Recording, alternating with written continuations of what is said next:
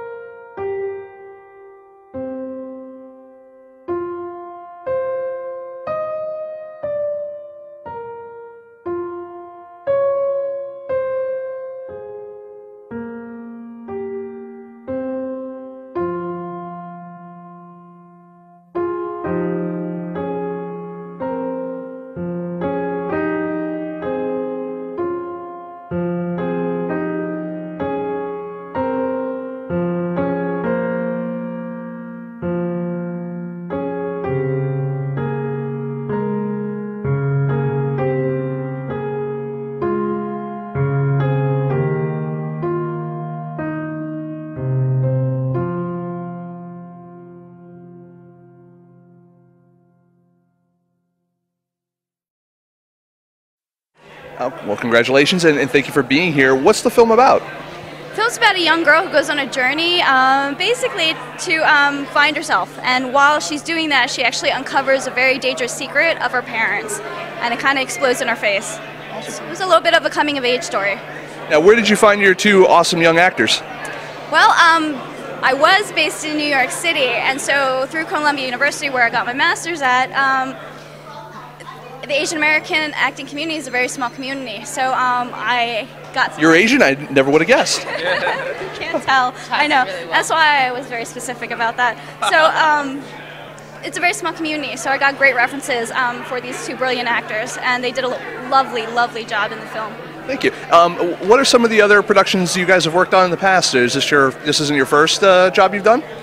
No. Previous productions have included Death in Love, and that premiered at Sundance Festival in 2008. And gosh, now we've done a lot of other television and other films as well. So, most of us, I mean, both of us, we've already done Law and Order a number of times. But in festivals, I feel like I can't quite remember now, other than the Sundance. Oh, and then, of course, this film also premiered at the DC Shorts just a few weeks ago, so that was really very, very exciting. So I like that festival, actually. I hear a lot of good things about that. Cool festival.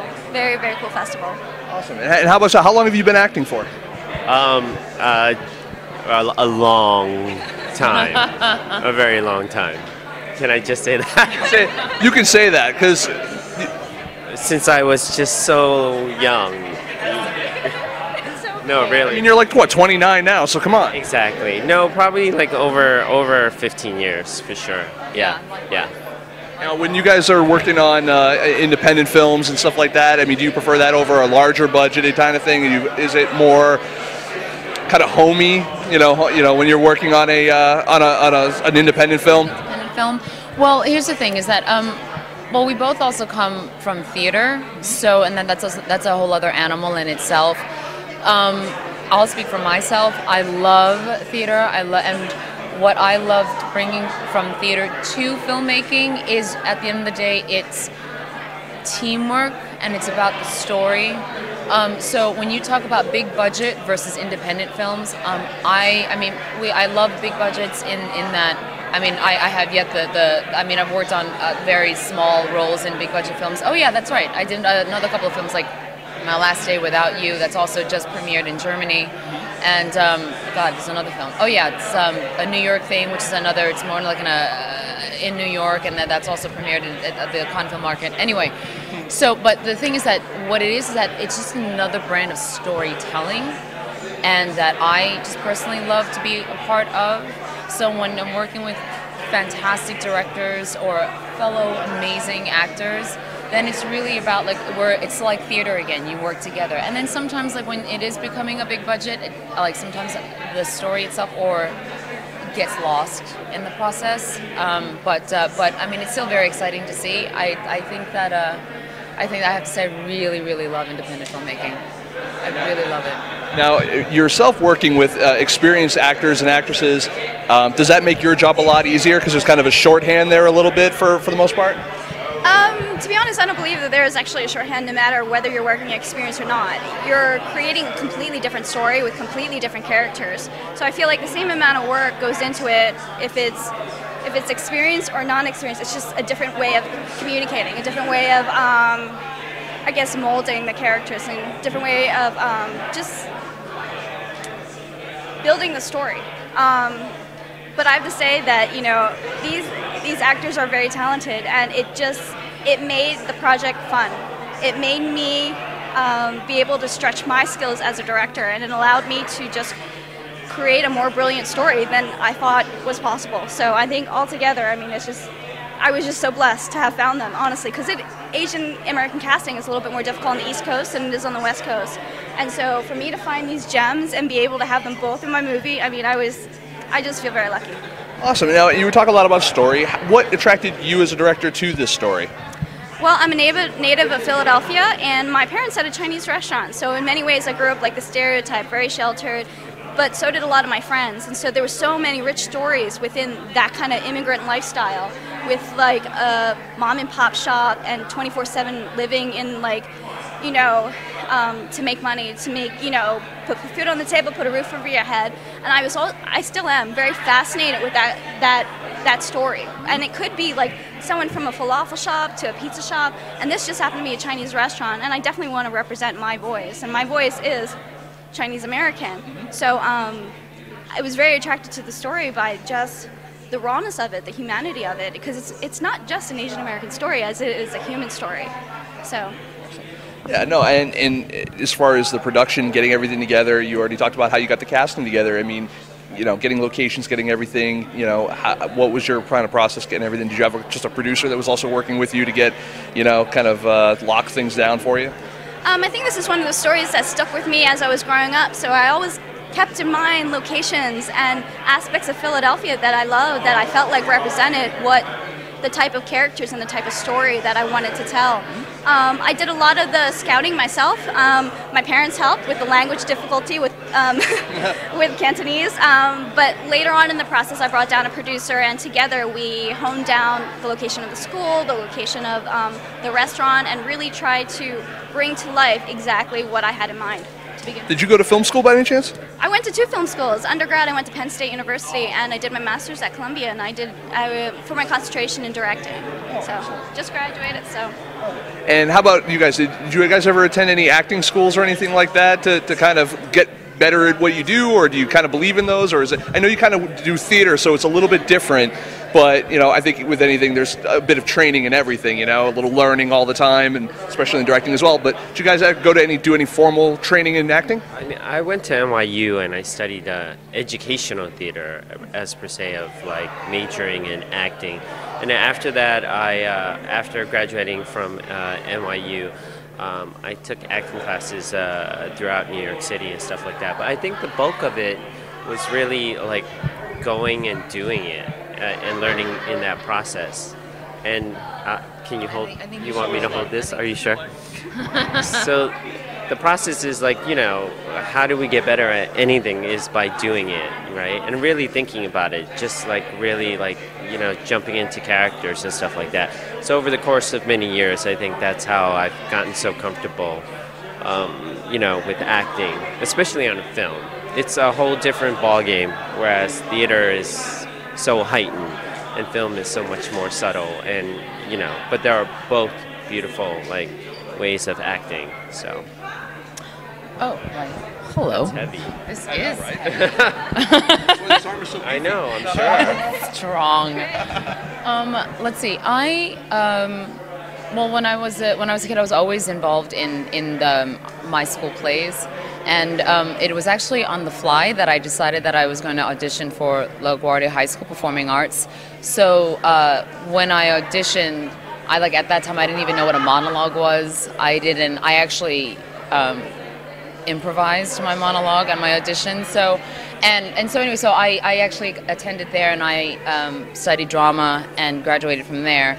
And but after like 3 to 4 years of intense training there, especially for, you know, in this developmental adolescence of stage, I was just like, you know what, and I decided that I was going to, when I went to college, and I also went to NYU, but I had decided to major in, well, actually I went to the Gallatin School. So what I decided to concentrate on was more about psychology, really much more about the human condition and like philosophy. And that's really, those are the subjects that helped inform me more about just life and humanity, and that's what how I choose to work when it comes to developing characters and things like that. And of course, like taking absolutely courses around New York City and working with various teachers, and also, you know, just overall great experience working with really great people has, like the people that's present right now. So yeah. Now, having gone to film school, do you feel that it prepared you to actually accurately do your own work? I mean, there's always things that you're going to learn on the fly, of course, but did it give you kind of the fun? I know you don't want to ever slam film school, but did you feel that it gave you the fundamentals to actually, when you got behind the camera, you were able to, you know, kind of really do it? Was there anything you wish you did learn? Ooh, that's such a good question. You can tell I do this. Yes. You know, film school is a double-edged sword. It costs a lot of money, and it's actually not necessary. But I think it's a personal choice.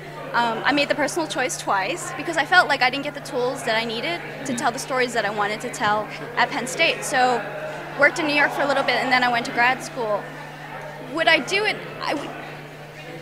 The advice I would give somebody else who's thinking about film school is it's a very personal choice. For me, I grew up actually very poor, and so for me it gave me a financial breather where I could actually make these films, because I felt like before that there was no way I could make these films. If you have no money, you just couldn't, because like now the digital age is very different than it was like 10 years ago. Yeah. So the ability to do that, you needed some sort of capital, and my capital was film school. It gave me the breather, it gave me health insurance, it gave me the time to actually create.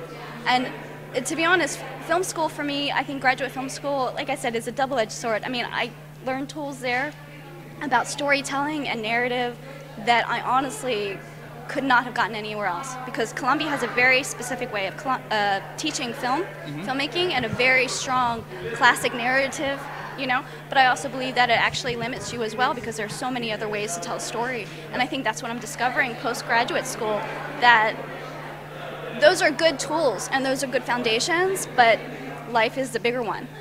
I like that. That's a good answer.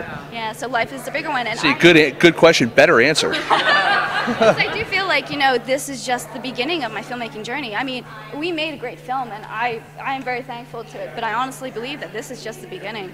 Excellent. And that being said, you know, it got you here to the FirstGlance Film Festival, and you know, what made you want to submit to this festival? You know, obviously you shot in Philadelphia, so I'm sure that was a big reason. But why did you single this one out as part of, you know, your festival tour? Well, to be honest, I got into, well, I don't know, they had the online. Yes. I got into the Hollywood one, and it was going to be my premiere, so I was like, I didn't want to premiere online, I wanted to premiere in person. And so when this opportunity to reapply to the FirstGlance one in Philadelphia, in my hometown where it was shot, it just meant so much, because people who meant a lot to me, who understood where the story was coming from, would be able to see it on big screen. And you know this, it's nothing compared to like seeing something on big screen as opposed to like your 13-inch at home. So yes, no, absolutely. And do you have any other plans for this film after this festival? No, like I said, you know, I just running around the film festival circuit. It won the DGA award, so I'm pretty happy. Yeah, I know, yay! I'm pretty happy with where it's gone and where it's been and who's seen it. I think now it's just a matter of what's next. And for me, it's getting those life experiences and, you know, working on my features. I got 4 treatments lined up, and I'm ready to go. Irons in the fire. I love it. Well, thank you guys for coming here tonight. Thank you. And hope you enjoy the rest of the festival. Awesome.